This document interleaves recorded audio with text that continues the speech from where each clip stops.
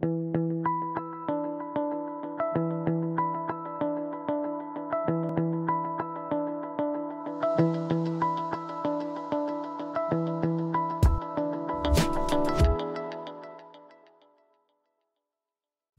and welcome.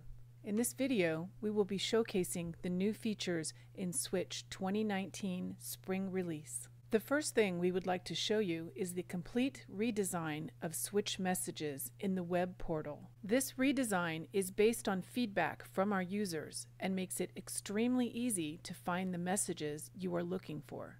You can easily search by type of message and use the timeline to narrow down the time frame of the search. Each red line in the timeline is an error message, so you can quickly narrow down the search for errors using the timeline and see what was happening immediately before and after the error. You can also select text in any message and use the search filter to find messages containing that text. This can also be applied to specific columns. The following improvements were also added to dashboards. When viewing a job board, it is now possible to click on a job to see all related messages. It is now much easier to create live counters as they no longer require a separate job board for each widget. Simply select the job board and then select the column you want to show on the counter. Where previously all columns of the board were shown in the counter, now you can select only the column you want from the pull-down list. Pie charts now support custom colors.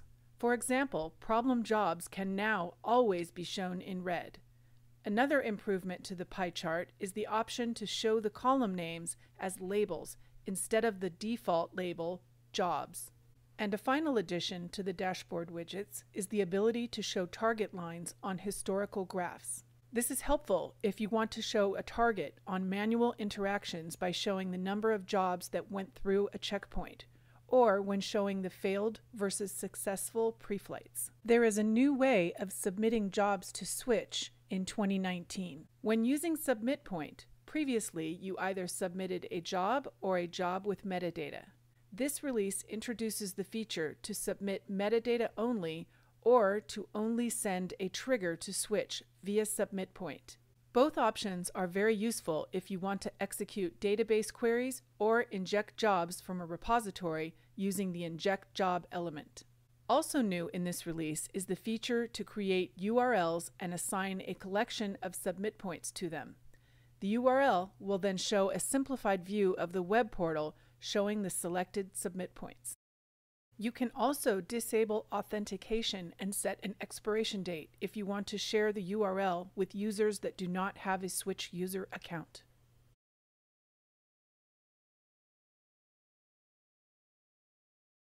A very powerful but very technical new element in Switch is the remote process element. This allows external services to be notified when a job arrives at the element. After receiving the notification, the external process can then download and process the job before updating the job in Switch and/or reporting back to Switch to continue on with processing. This allows developers to develop custom services in any programming language as long as it supports communication over HTTP or HTTPS.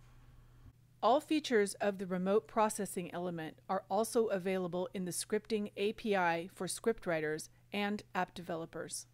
Another improvement is to the Inject Job element. The Inject Job now has a fail option where previously jobs would go to the problem jobs folder.